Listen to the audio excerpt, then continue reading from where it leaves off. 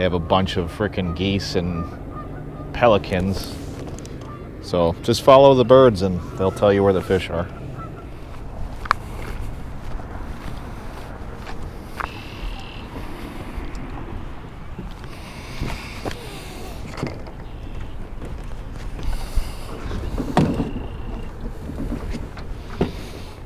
All right, welcome back everybody. Anybody that's new here, thanks for joining me today.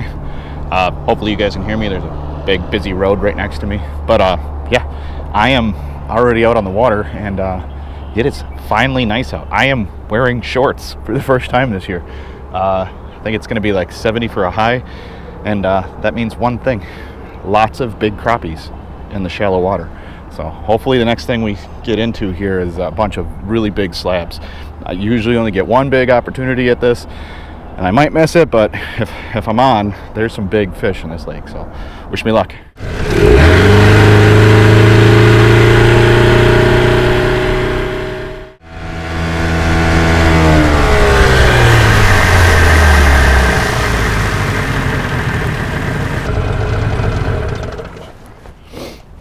Okay, those of you guys that know, I am going to start out just like I start out every season. You guys probably already seen a video one time where I was fishing with a crappie scrub, and I was actually in this area, and that was way early season. I don't know when you guys are going to see this video specifically, but basically the nice thing about this bait is when the water starts warming up, you can just kind of drag it and pop it through an area, and yeah, if there's active feeding crappie, won't take too long to find a couple of them. The trick is figuring out what depth they're at, so like how fast you need to bring in your bait, because if you go too fast, then you're too high in the column. You go too slow, you're too low in the column. You're too aggressive, they won't bite it. Usually it takes me a couple minutes to get it like back down to where I want it. And then I've discovered something kind of stupid with these. Sometimes they have these little frog kicking legs.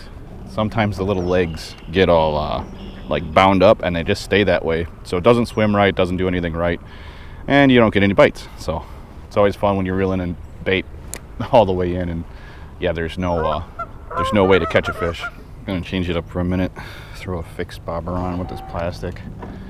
The water's still pretty cold, surprisingly, so we will see if leaving it in their face makes a difference.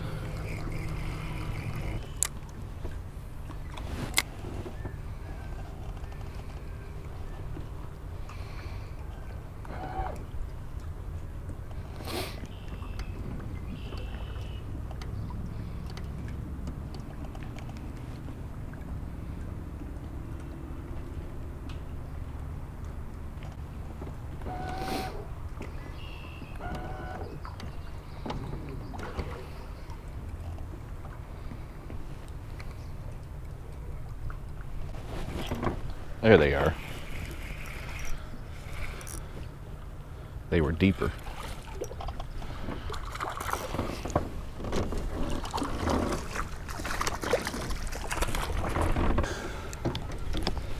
Here's the first one.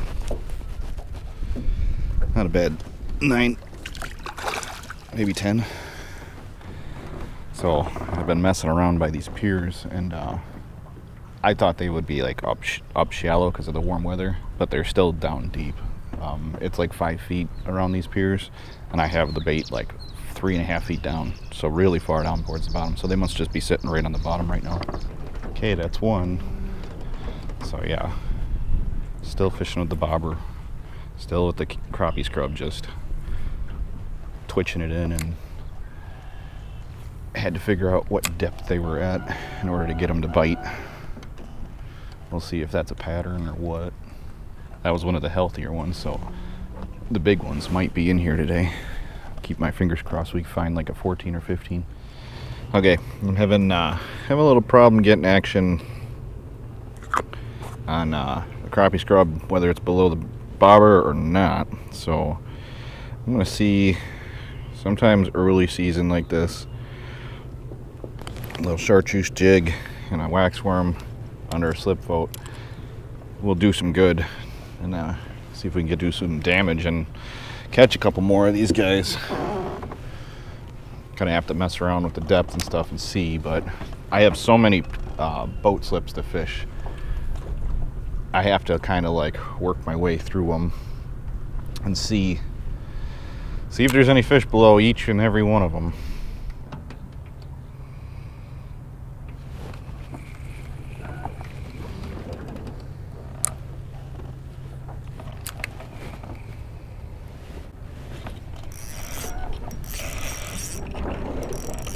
I landed on one, and it's not little.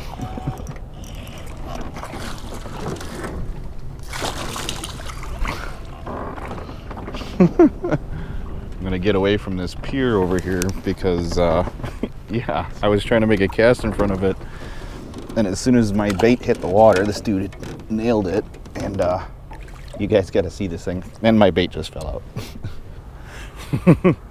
Well, there's a tank. I want to see how big this girl is. She's full of eggs. 13 and a half. We're getting there. That's what I'm after. That is exactly what I want. All right, let's get this girl back.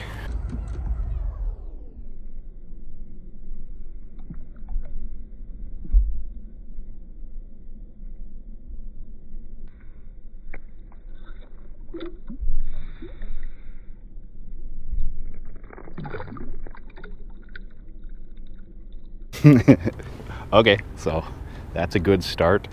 So I pushed myself way off of this pier. One thing I'm going to give everybody a tip, and it's kind of sad because a lot of people don't understand this. So if you catch a crappie and it's near the surface, there's usually a bunch more around. That's just how they are. And yeah, if you go over the top of them, like if you're messing around with your fish by the side of the boat and then you happen to float over the top of them, you will spook them out of the area, and then you're gonna have a really hard time finding them. And I've spent the last like 4 hours looking right now, so I didn't want to do that. Hopefully there's like 15, 20 more over there. The cool thing is these piers are numbered, so I'll be able to just go back to the one that I was on. But that's exactly what I wanted. So 13 and a half. So we're getting there. Anything over 14 on this lake is big. Okay, so you've seen it before. I'll link all this stuff down below. It's pretty simple. I'm doing the Kalen's setup. If you guys are new here, that's a Kalen's crappie scrub with like a Kalen's jig. I have it on my Apex Elite Ultralight from Tuned Up Customs. I'll link everything down below, but if you do order Tuned Up Customs, just remember you can use the code DWS10, save yourself 10% off of these rods. This ultralight's so fun, and it works really, really good for keeping those big crappies pinned. So really happy I got this setup going. But yeah, let's go. I'm gonna try and stick some more of those things, because when they get big like that, I mean, I felt that thing hit, so he might have been just underneath the surface, and I might have to shallow this up. But either way, I want to catch some more fish.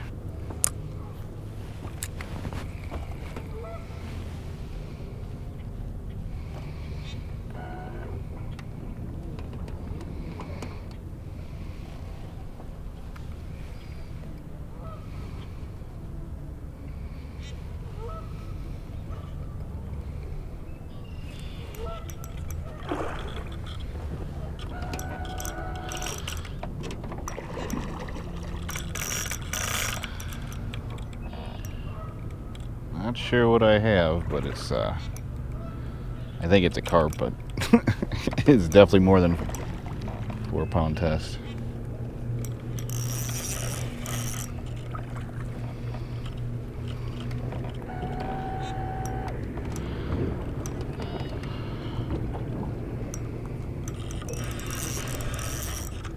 I just want my jig back.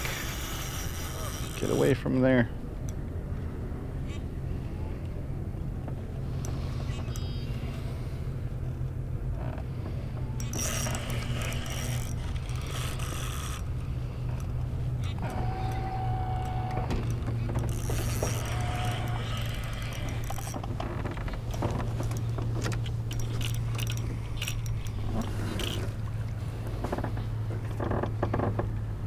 I got my jig back. That's all I care about.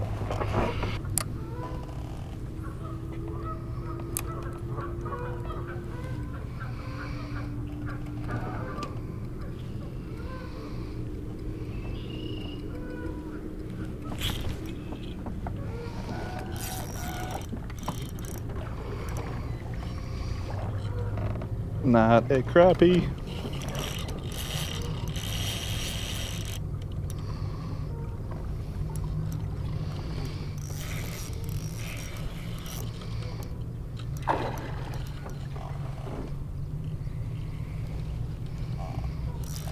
I don't know if this guy ate it or not, but it's not little. Am I recording? I am. This is a little bit too big for this ultralight. Can I have my jig back? Okay. I got my jig back again. Oh, I'm pretty sure there's just a million carp in here right now. I just want some more crappie. Is that too much to ask for? That waxworm's getting bit.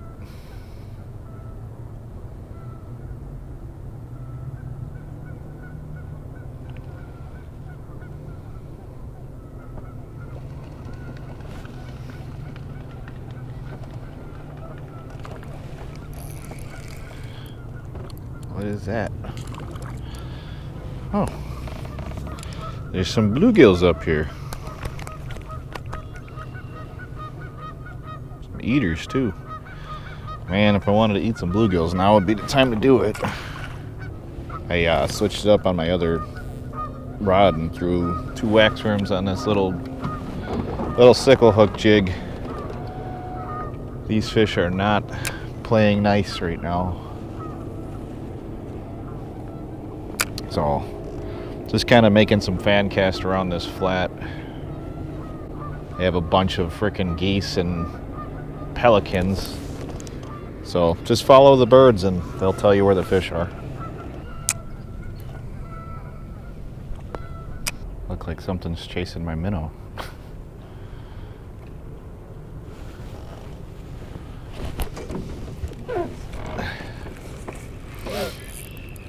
Something decent on the waxworm.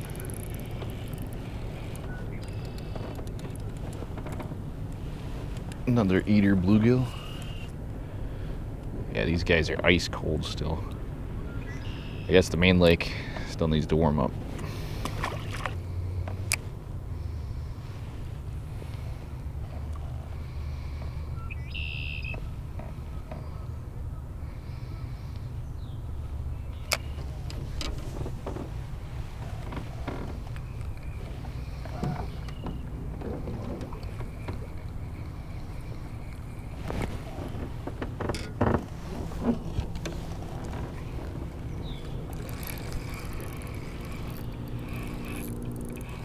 Waxworm's doing the trick today. What are you? Well, they're like 6 to 7 inch gill cookie cutters. I wanted a clean fish, which I don't. I got them pretty much pegged down, so real simple. I'll link this thing below. It's a really good thing, but I painted that chartreuse, but it's a little red hook silver jig that I painted this way because a lot of fish like that. But so just 1 waxworm on, 1 waxworm hanging off, and it's catching the fish for me. It seems like the further away I cast, the better I get, so these fish might be spooked fairly easy in here.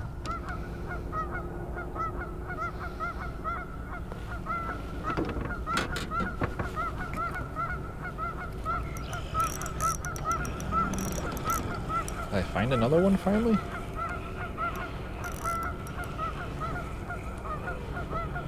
I did. Come on. Just a little guy, but I haven't seen one of these guys in a while. So, there's a shallow flat right here. You just swimming with it.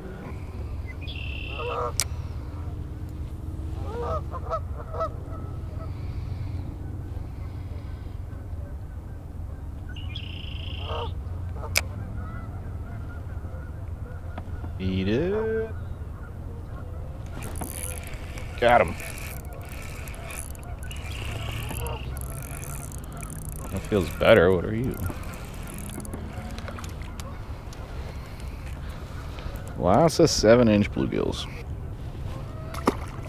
Surprised I haven't caught one crappie on this yet.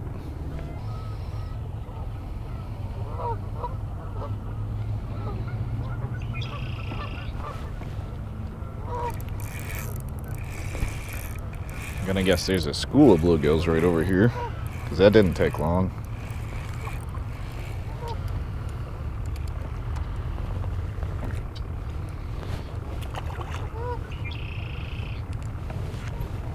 Okay, we just need to get one big fish out of this school. We'll see what we can find. They're just kind of out in the middle of nowhere. Water came up to about 54 degrees, so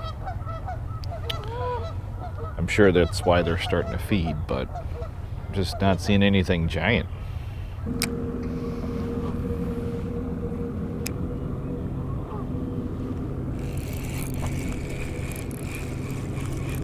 I think I got the bluegills dialed in. Nothing big though.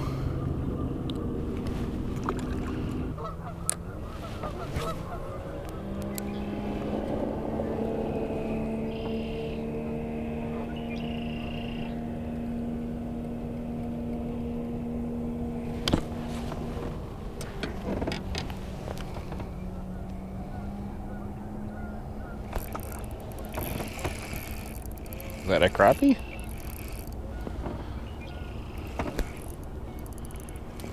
Oh, it is. I was just trying to cast for one of these guys. I knew that had to happen one of these times. Yep. Got the wax worms and the sickle hook jig. Oh, they're like 8, 9. See how big this guy is. Never mind. That's a 12. That's cool. So yeah, I had to set my other rod down. I was making some cast, and I figured I'd cast somewhere near the bobber so that I could keep an eye on it. And yeah, of course, go to make cast with this thing, and crappie eats the wax worms instead. It's good to see. I was getting worried. I wasn't sure if there were any more crappie in here. We've had a really messed up season so far this spring, though, so it doesn't surprise me that it's hard to target them and pinpoint exactly where they're at. Hopefully that means they're feeding. Okay, guys, I don't know if you can even hear me because these frickin' geese today are just obnoxious. Ugh. So you got geese battling, what are those things? Pelicans. And the geese are on nest, so the pelicans are bugging them, and then the geese get all riled up. But anyways, enough about them stupid birds. I am still kind of just bobbing around. I have both bobbers right now. I think the last thing you guys probably saw was that random crappie on the waxworm. So that does work. I just wanted to make sure to reiterate, like, try double hooked waxworms. So like I thread one on and then I just hook one by the tail, so it's flopping around on there. But I think that color combination and that size early season, when it's really when they're really finicky, or even if they're just really finicky, crappie will eat that. But yeah, I'm gonna keep punching around until about sunset. I think I got about an hour or two left here, so let's see how it goes.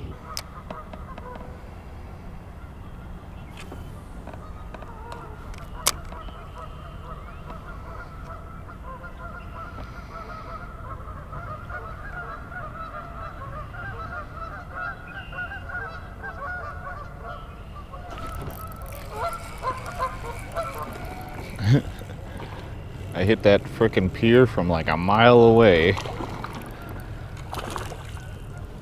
And this dude ate it as soon as it dropped in front of him.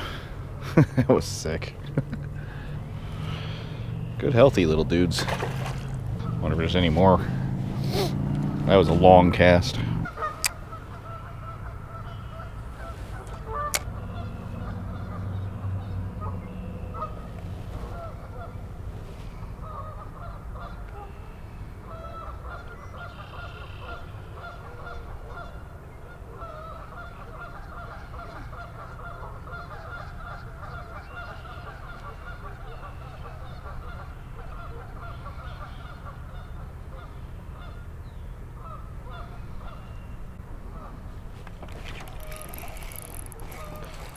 It was a fish.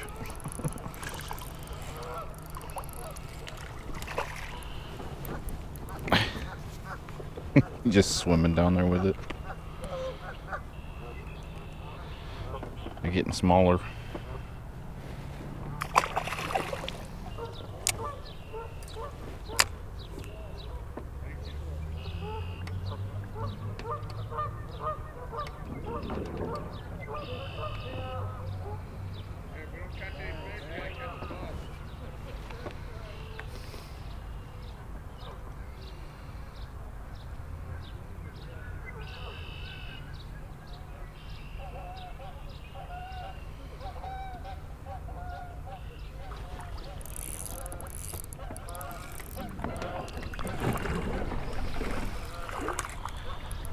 That's a little bit better.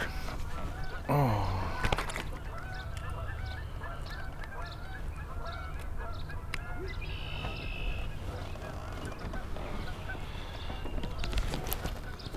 Am I recording? I am. That only took 11 minutes. Getting closer to dark here though. Alright guys, as you guys can see, the sun is setting over there, and I am still dealing with squawkers over here, but I think that was probably, I think I got like 12, 13 crappie today, and then a couple of decent bluegills. I didn't actually plan on catching those bluegills, but usually in the springtime they all kind of push in together. But those last couple crappies were getting a little bit smaller, but the upside is I kind of think I figured out a pattern. So in this bay there's a bunch of carp, like millions of them. So wherever there were carp, there weren't crappie today. And then wherever there weren't crappie, or wherever there weren't carp, there were crappie. So that's going to be my little note for today. Hopefully that kind of helps you guys out. So if you're running into a bunch of rough fish and you're trying to chase crappie in the shallows in the spring, do yourself a favor. If you're snagging carp left and right, go to a different spot, because the crappie probably aren't there. But either way, I caught some fish today, and it was a really good day. I was able to wear my shorts. It's getting cold again, but yeah, start of the warm weather. And yeah, so if you're new here, subscribe. Remember to hit that like button if you guys like these things. And then yeah, see you guys next time.